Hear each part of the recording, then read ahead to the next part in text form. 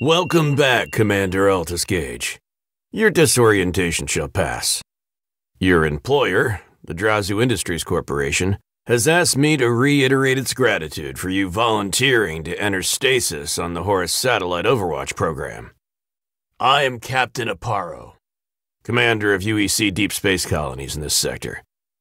Please be advised, the terrorist Stanza organization has breached the unmanned colony's firewalls on the planet of Telos and is now in control of the ACC Omega carrier.